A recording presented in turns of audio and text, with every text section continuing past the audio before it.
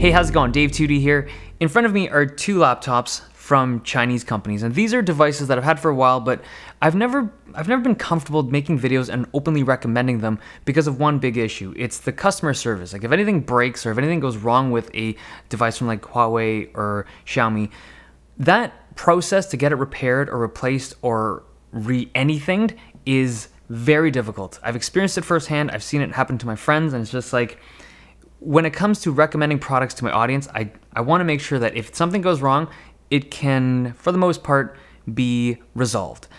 But the reason why I'm making this video today is because both of these devices are now available in North America from North American outlets. So the Huawei Mate Pro X is a device that you can get from Amazon. It goes for $1,200 I think. And the Xiaomi Mi Notebook 13, these names are amazing, but the Xiaomi laptop 13-inch one is available from Newegg for $900, I believe.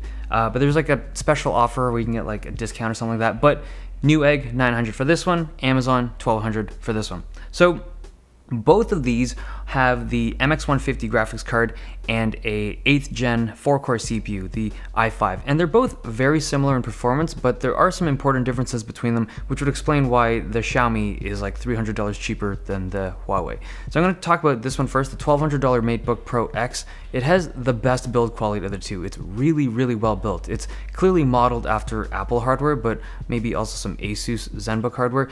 Great finish, very nice machining with no sharp edges around the device. It has a fantastic display. It's really bright, it's big, it's got respectable color gamut, thin bezeled. It's really the main attraction of the Matebook.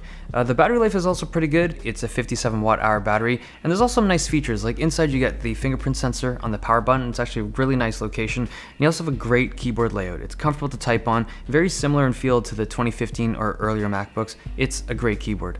Now there are some negatives. The speakers, they sound good up to a certain volume. Like the moment you hit like 50, 60%, this whole thing starts to vibrate and buzz, which I don't think it's like a unit, like I don't think it's my unit. I've experienced this on other devices as well. I don't know why they even built it like this. Like you should just cap that volume at 50% or somehow fix the internals, because that vibration can get a little bit annoying. The pop-up webcam is really cool, but it shoots from a terrible angle. It's actually one of the worst I've seen. I also don't love the trackpad. It uses Windows precision drivers, but the tracking isn't perfect, and sometimes it doesn't detect the gestures, which is a little bit annoying. But overall, the Matebook Pro X is a really solid device for the money. Okay, moving on to this device, the Xiaomi Air 13 laptop, or the Mi Notebook 13, depending on where you purchase it from. The best feature about this device is the price tag. I know it's weird to call price a feature, but this is one of the best values you can get for the MX150 8th gen CPU 13-inch laptop. It's just really well priced. The build quality is good. It's not as well built as the Huawei. The finish isn't as well done, and there are some sharper edges on the bottom panel, but it's still good. I also like the fact that the top panel has no branding. A lot of devices out there, including the Huawei, have a logo and sometimes a company name. This is just a naked panel, and I like that. It's simple and it looks clean. The screen is also nice. It's not as bright or as big as the Huawei device, but it's still a very respectable 13.3-inch screen. The touchpad is also good. It's using Windows precision drivers again, but for whatever reason, I'm getting better tracking and better gesture detection on this device than I am with this device. A few things I don't like about this thing though start off right near the trackpad. It's the fingerprint sensor right at the top of that thing. It just gets in the way. I don't feel like it's a good position. Like sometimes you'll touch it while you're using the trackpad, and the keyboard is okay, like it's a good layout, but the keys are a little bit softer on the stroke than I'd like. I think the typing experience is better on the Matebook than it is on the Xiaomi product.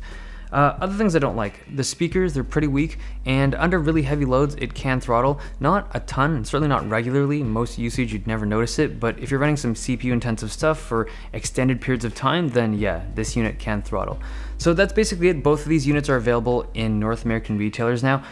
I wouldn't consider one or the other to be like the obvious choice. They're quite different in price and obviously quite different in product category. Like this is a very premium version, this is a less premium version, but it's significantly cheaper.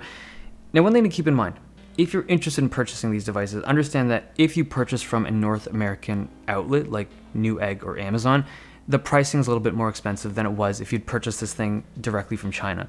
You get the peace of mind and all the customer support and service that comes from purchasing here. But if you want the absolute best value, like the cheapest price possible, I'd still purchase it in Asia. Just be prepared to not have any service should anything go wrong. Okay, hope you guys enjoyed this video. Thumbs if you liked it, subs if you loved it. See you guys next time.